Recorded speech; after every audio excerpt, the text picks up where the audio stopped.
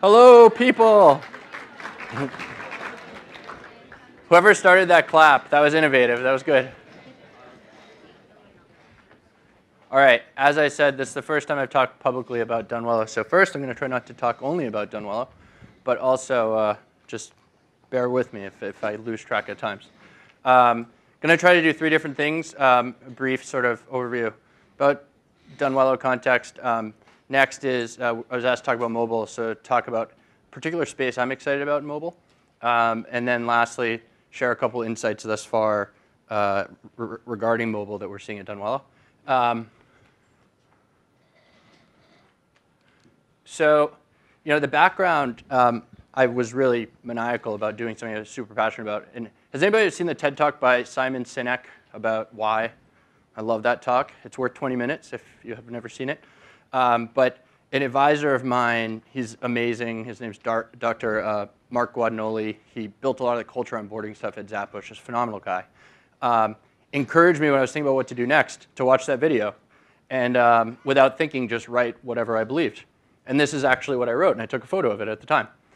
So I spent a bunch of time thinking from the whole life cycle of employees, sort of hiring to retiring, what really makes people happy and productive at work, which led to starting Dunwello. The short on Dunwello, like I said before, was I had started this company, Gemvara, where I raised over $50 million. We grew really fast. The company's still going. I'm the chairman of the board there. But I also was definitely not the right person to keep running that business. But I have sort of assembled this team of people that come from, from success factors through Global Force to Mark, who I mentioned before, to really figure out, can we build something here that can meaningfully impact lots and lots of people and their happiness and productivity at work. The opportunity in mobile, when I think about why is it that people are so disengaged, and I felt like I didn't need to convince people in this room that people are disengaged at work. Is that a fair assumption? All right. What I found is I tried to talk to hundreds of people, all walks of life, all different types of companies, all different types of roles, and say, why is it? Most of them pointed back to the feedback and recognition process that was in place. And figuring this, I just love this cartoon. Go. And it's pretty crazy if you think about it. Even if it's well-intentioned, where a manager wants to give great feedback at the time of the review, chances are, they're going to spend a day or 2 days combing through email and text and chat and increasing all these other systems, trying to come up with examples to give that great feedback. And it's also obviously not timely, which is really not motivating. But there's another dynamic on the other side that I think is really important to think about, and it's really, really key to mobile. Because so much of it is happening in mobile, which is, I think it's important to think about this world where we have, and context is really important, these IV drips of information coming at us, where obviously it says Facebook, LinkedIn, Twitter, but there's many more. But you've got these different circles of your life where you see those vacation photos, or you see what's happening with your niece or your nephew, and it makes you feel connected to your friends and family, for instance. Or you see that promotion that somebody got, and you're seeing that on LinkedIn, and it's connected you to sort of your public professional network. Or whatever knowledge is important to you, you have Twitter to sort of get that constant flow. But what I think is really interesting and intriguing, and I actually think Yammer proved that this void was there, but then in many ways I think became the MySpace of this circle, that there's this circle of moments that are happening more and more every single day that contextually don't make sense to share or consume in these other places. So maybe because they're confidential, maybe because they're socially awkward, maybe because you don't want to ask for feedback or initiate a tough discussion via Facebook message. Although I will say an important dynamic to recognize is that more and more I think people who have grown up with phones in their hand see text message, see messaging, see these things as a way to initiate tough discussions face-to-face, which I think somebody brought up earlier. It's a really, really interesting insight. So the other piece I wanted to bring up was when you think about the landscape of communication at work, this is how I think about it, which is this axis being how structured is this information as it pertains to being useful for feedback, coaching, recognition, development, whatever. And this axis being how frequent is that communication happening. And I think that what we're seeing by and large is that these systems continue to be very, very important. Right? You need them for the end of the year assessments or decisions around budgeting, or you need it for legal reasons. But we're actually seeing more and more communication happening over here. And this list is getting longer and longer, especially as it is easier and easier for people to bring tools in grassroots, very consumerized, that are allowing them to do messaging or collaboration in whatever the newest, hippest way is. And where I think that there's a really, really interesting opportunity is sitting in between these things. Because as more and more communication is moving over here, what I think is happening is more and more of it is getting lost. It sort of just happens and it's gone. And frankly, that's what we're thinking a lot about at Dunwello. Is it's one thing, and we think valuable, to facilitate sort of that community where people can recognize and exchange feedback real time. But what we think the real value is over time is actually preserving the information or the important information in ways that can be actionable for both the individual and the company. So that was high level, just where I think there's interesting opportunity in mobile. Obviously, there's many more things. A couple specific insights from Dunwello on mobile. The first is, and everybody talks about you've got this phone in your pocket and immediacy and real time, and unlocks a lot of opportunity there. I actually think that there's another layer to that, which is pretty valuable, which I would call quasi-immediacy, which is, especially when you think about calendar integration, the ability to prompt somebody at the end of the day to do something that otherwise they probably would have forgotten to do. And think about feedback, for instance.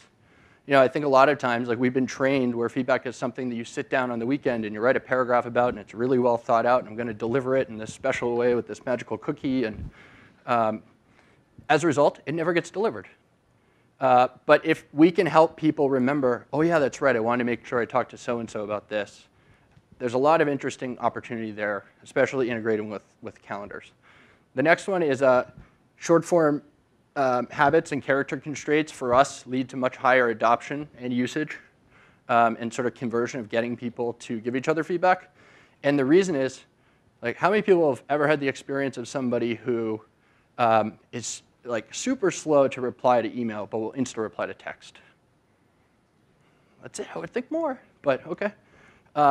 The reason, I think, is that there's this unspoken, unwritten rule that we both know that it's a text message, or we both know it's a direct message, we both know it's whatever. It's this character-constrained thing where I'm not going to overthink it. I'm just going to send it. And one of the things about Dunwello, when you see it, is that every piece of communication, every mode of communication is character-constrained. And that was by design, not because it was cool that Twitter's doing it, but because it helps, we think, and what we're seeing, people be much more likely to, in that moment, deliver the feedback, or at least initiate the conversation, rather than want to be able to think it out and then therefore never do it. And then the last piece is, I think photos are a gateway to some really magical stuff, including the power of how good it feels when you post that moment and you're thinking about that moment, you're celebrating a moment together. But even more powerful is, there's something about photos that when you look back, I think can help you relive a memory that otherwise you may have forgotten about. And Dunwello is very, very photocentric. And it's by design, once again, and what we see is that people are much more likely to go through the process and post here relative to somewhere else because it feels good to do so. But we also believe that in the long run, I don't know if people have seen the Facebook look back functionality where you can play this video. It's pretty neat. It takes all the photos from your life and puts it against this little song. And you can argue it's cheesy. But almost everybody has a moment where you look at it and you say, for me, it was my brother's wedding. Like, wow, I hadn't thought about that for a while. I haven't talked to my brother in like a month. I need to reach out to him. That was a really cool experience.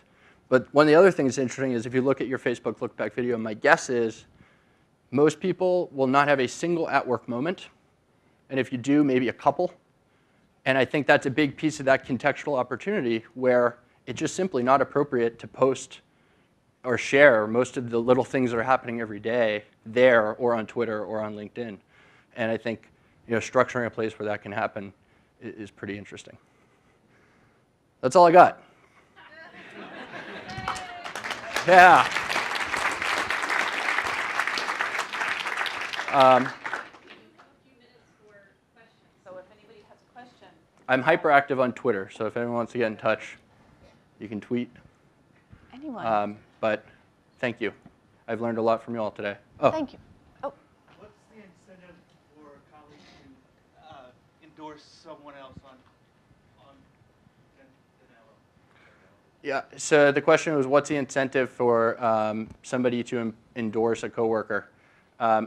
I think that there's this pay it forward, we're all in it together nature about it, where people feel compelled to sort of band together and we're all going to win together.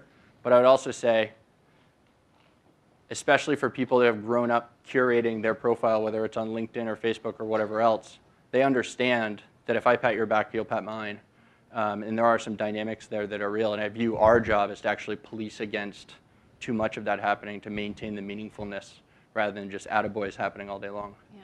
So do you feel like what's missing from the feedback is the constructive criticism or the positive feedback that people sort of forget to give each other? Yeah, I think that I don't believe that feedback and recognition, the way that we think about feedback and recognition, is relevant anymore. And I think that when you think about how we're feeling connected and we're getting feedback and recognition in the other parts of our lives, it's very different than 3 things I'm doing well and 3 things I'm not doing well. And what we want to make sure is that whether it's positive or negative, that feedback is happening and it's happening constantly. And that we're structuring it along the way so it can still fit and work with the systems that all of your companies have, because we think those are important too. Right. Great. One other thing, on Facebook, people give likes and things like that, and not necessarily because they like what the person did, or it might be for some other reason. How do you weed those things out from actual likes? Yeah, so we're experimenting with some things such as we don't let you go back more than 3 days, so you can't doctor it in retrospect. And we're also limiting how many times you can give your stamp of approval. We actually have your face show up on that moment to try to make it more meaningful. But we think that that's a really important functionality because I think one of the evolving forms of critical feedback that is happening is that the absence of a like or the absence of a favorite is a really strong negative signal. So we're trying to design in such a way where that can actually be a tool for management teams, which is a much longer conversation than this, but it's a really important question. Brett, thank you. That's very valuable information.